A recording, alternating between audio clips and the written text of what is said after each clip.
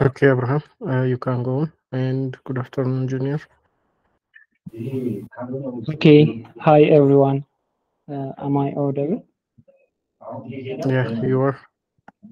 Okay, so I think this week's challenge, I have get a little bit of time to just go through the document.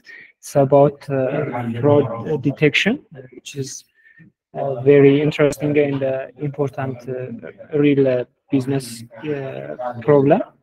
So this week's challenge is about that. So we are expected to develop a model to detect fraud. So we are expected to try and compare different models. I saw them listed on the challenge document. And after that, we need to also develop a Flask application to make it available on the web. So this is my understanding so far. Just maybe as maybe some question.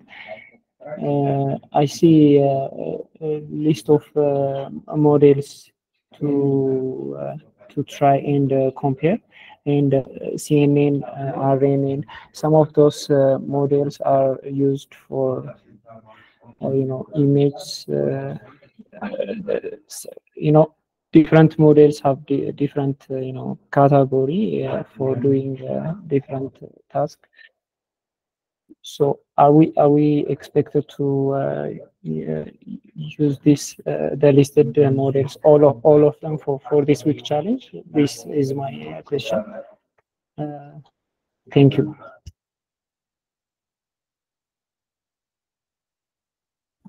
Okay, thank you, Rob, and also thank you, Matthias and Junior, for sharing your understanding. So to address Abraham's question, yes, you don't have to use or apply all of the models, but make sure to have a neural network model or a deep learning model, at least two deep learning models. So maybe somehow LSTM based and also multi-layer perceptron. Try to use different variation of neural network models, and also from the machine learning models try to use the different ones. So for example, if you are using a boosting model, you use one gradient boosting model and a tree based model. So for example, decision tree based model, which is random forest, so you use those models from picking one from somehow each categories. So try to approach it in that way. So I'll just immediately start then. Let me just share the challenge document.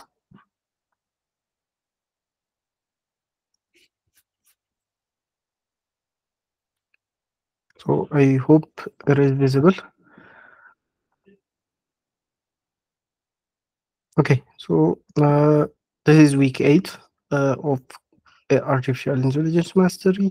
So the project would be improving detection of fraud cases for e-commerce and bank transactions. So you are a data scientist at Other Innovations Inc. And so this company is in the financial technology sector, and they focus on solutions for e-commerce and banking sector.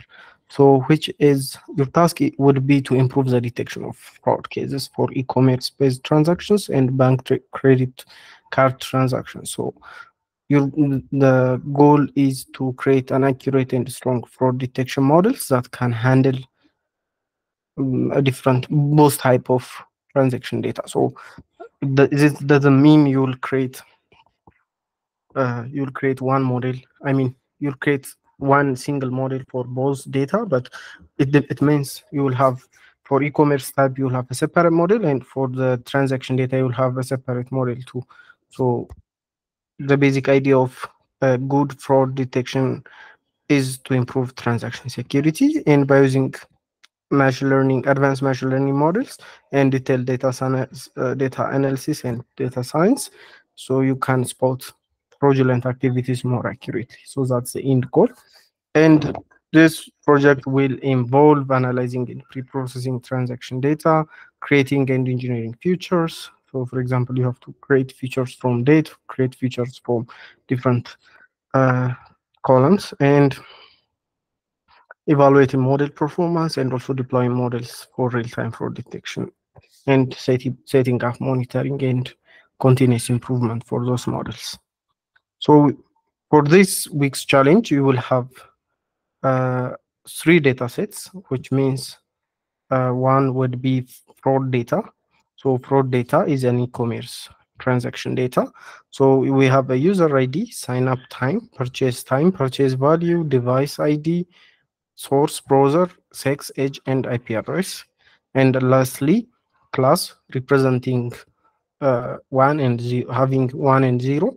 So one indicates fraudulent transaction and zero indicates non-fraudulent transaction. And so you will like most of the columns are self-explanatory. So which means device ID is just a unique identifier for the device. Sources, so how the user landed on that e-commerce site, and the browser they used. So sex is for gender, and age is the age for the user. And the next is to understand the country of um, the current transaction. So you will have IP address to country, so which means it maps the IP addresses to country. So lower bound IP addresses uh, is the lower bound of the IP address range. The upper bound IP address is the upper bound of the IP address range, and country is the corresponding country to the IP address range. So you will have such range. So any IP address that fall into that range would actually belong to that particular country. And the third data set is credit card.csv, and this has time, the number of seconds elapsed between the transaction and this transaction in the first transaction in the datasets, and V1 up to V28, and you have to read more on this one, how to actually these are anonymized features for resulting from principal component analysis transformation, and their exact nature is not disclosed for privacy reason. So now it's somehow a transformed version of the initial data. So they represent some patterns in the data. So these are variance 1 up to variance 28. So you have to understand, try to read more and understand what each variance means. And the amount is the transaction amount in dollars, and class means the same as the previous e-commerce data, which represents one means fraudulent transaction and zero means non-fraudulent transaction. So now the skills and learning outcomes from this project would be creating a REST API for machine learning models, deploying machine learning models, containerizing application using Docker, developing end-to-end deployment pipelines, implementing scalable and portable machine learning solutions. And the knowledge part of this would be principles of model deployment and serving, best practice of creating REST APIs. So what kind of patterns and configurations you have to follow, techniques of for real-time prediction serving, security consideration in API development, and methods for monitoring and maintaining deployment models. So this week's challenge is somehow a 2 weeks challenge. So which means we will have an interim 1 submission on Wednesday 19th of June, an interim 2 submission on Saturday 20th of June, final submission on Wednesday 26th of June. So you'll have we actually decided to give you more time in order for you guys to focus on the data, to focus on the models, and also to focus on how to orchestrate each component of the project. So the deliverables would be data analysis and pre-processing is the first one. So you'll perform EDA, basic data handling and cleaning, merging data sets. For example, you have Sorry. You have to merge you have to merge the dataset for geolocation analysis, which means you have an IP address in the e-commerce dataset, and you have also an IP address to country mapping. So you have to merge those and try to analyze and understand the data more. And for the feature engineering part, transaction frequency, velocity for fraud data CSV, and time-based features for fraud data CSV. So this one, you can actually apply it. I don't think we have dates in the, since we don't have date, you can, yeah, we don't have dates. So if you can create a date variable for credit card, you will do this. And the next part would be normalizing and scaling and encoding categorical features. So these are the task one descriptions. So, and for task two, model building and training, the first thing is to prepare your data. So which means feature and target separation. So you'll use, it's just one is start with a capital C, and the letter starts with small letter c. So that's just a difference. So these are the our target variables. And now you will do train, test, split. So make sure to test, train, and test. Make sure you do your splitting before actually in the data pre-processing part. So store it in a separate way now, because you will give your model the whole training set. While training, don't do the training and the splitting. Just do it before. And the model selection, with several models to compare performance. So you will use regression model, decision tree models, which is random forest, boosting models like XGBoost, and multi-layer perceptron, and neural networks like LSTM, RNN. So if these are not feasible for this particular case, or if you don't find them feasible, try to use another form of neural network models. So you can just use the basic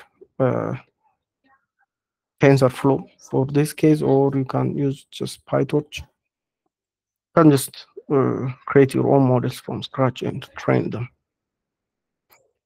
So we want you to more to explore and focus more on task 2 and task 3. So the next step would be model training and evaluation. So you train your models for both data sets, and so you have to understand each variations and each performance.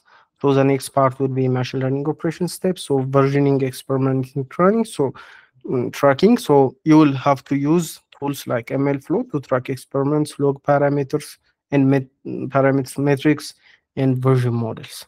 So try to version your models, try to log parameters, and also log metrics. So you have to use MLflow to apply that. And the next part would be model explainability. So model explainability is crucial for understanding, trust, and debugging a model. So it's just uh, what are how your model is actually understanding the data set. You have to explain it, you have to understand it. So that's why we added model explainability. And you will use Shapley additive explanations, and Lime local interpretable model agnostic explanations. So you have to interpret the models based on the two tools.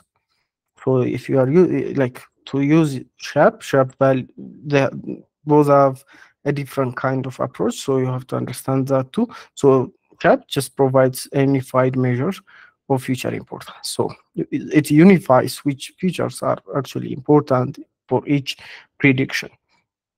And so you will install it, and you will summary plot. So provide an overview of the most important features. Sports plot is just visualize the contribution of features for a single prediction, and dependence plot would show you the relationship between feature and the model output.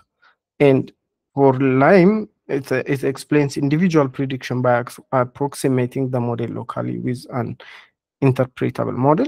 So which means it has feature importance model. So shows the most influential features for each prediction. So we will use this and try to explain our models.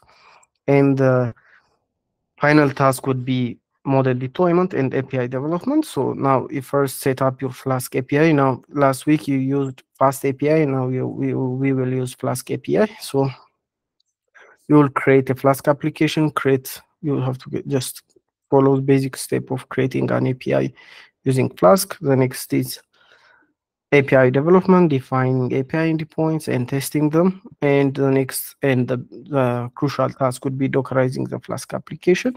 So now you create a Docker file, and after that you'll just uh, copy and paste this model. So if your Flask application is called serve-model.py, you'll use serve-model.py, but if not, you'll use another command here.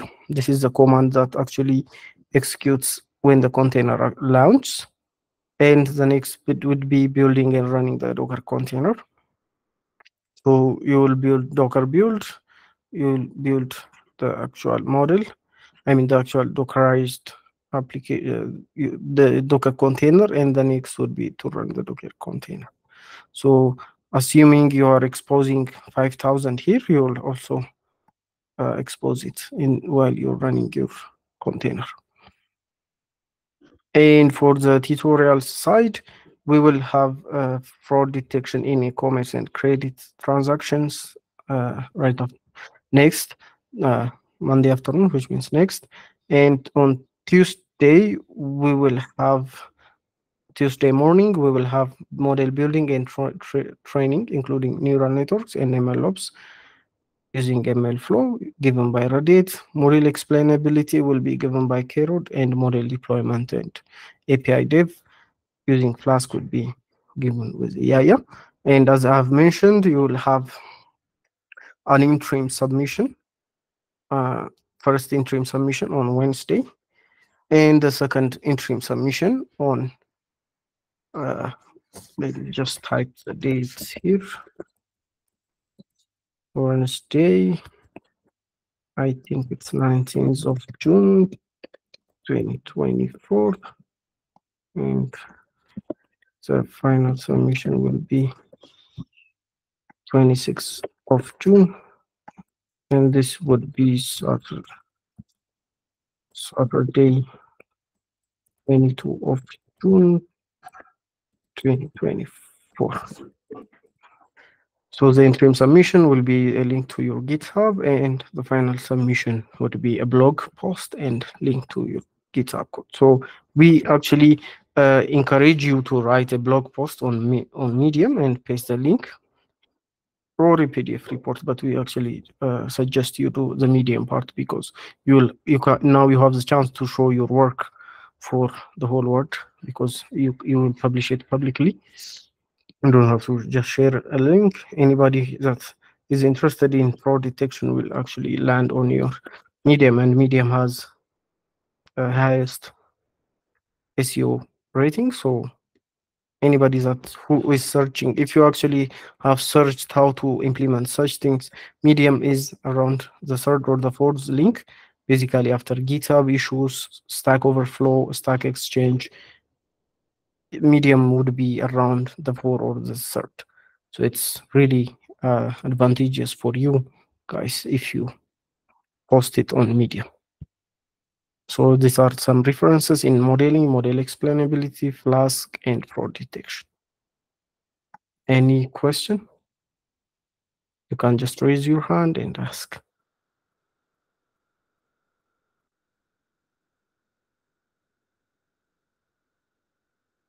Okay, Matthias, for that part, I meant so for the time, there is a time column in credit, on the credit card. So from that time, if you can actually create the actual date, great. I don't think you can, but if you can, try it if it's possible. You can do it. I'm sure it is not. Yeah, no, I don't think you can. Yeah, so you cannot. So just leave the date part only for the e-commerce data. this is an exciting project, so make sure to actually really focus into it. Any other question?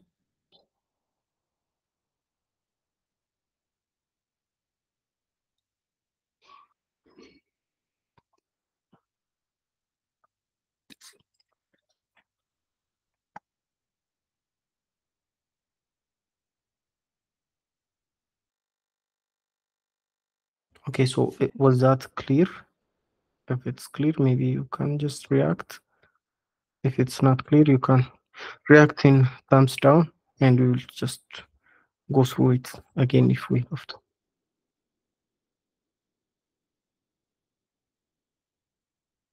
Okay, Nadia, you can go.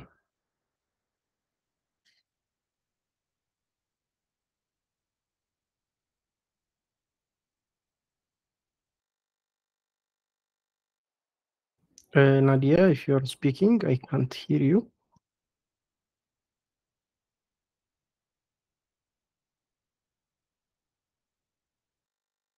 Oh, okay, thank you.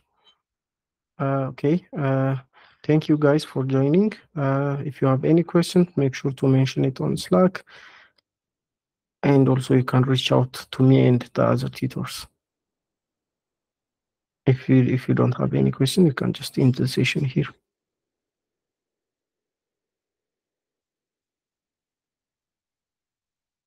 Okay, thanks guys. I'll just stop the recording and end the call. Bye.